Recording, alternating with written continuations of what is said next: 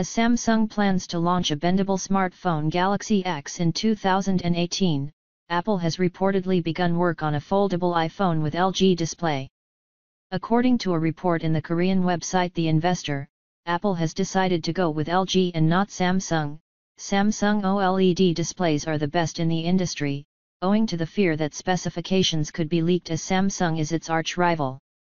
According to The Bell, LG Display recently created a task force to develop a foldable OLED screen for the new iPhone model.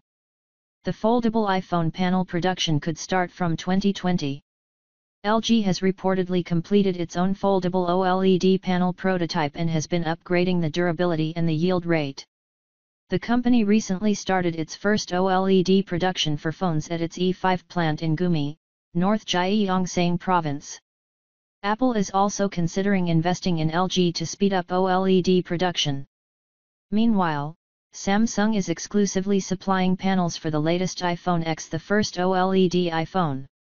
Amid Samsung's near monopoly in mobile OLED production, Apple has been strengthening its partnership with LG Display, its longtime LCD partner, the report added. In 2017, Samsung will hold approximately 89% of the AMOLED, active matrix OLED, display panel market, analysts at UBI Research said recently. Currently, some smartphones that feature OLED screens are iPhone X, Samsung Galaxy S8, Samsung Galaxy S8 Plus, Samsung Galaxy Note 8, OnePlus 5, LG V30, and Vivo X9s.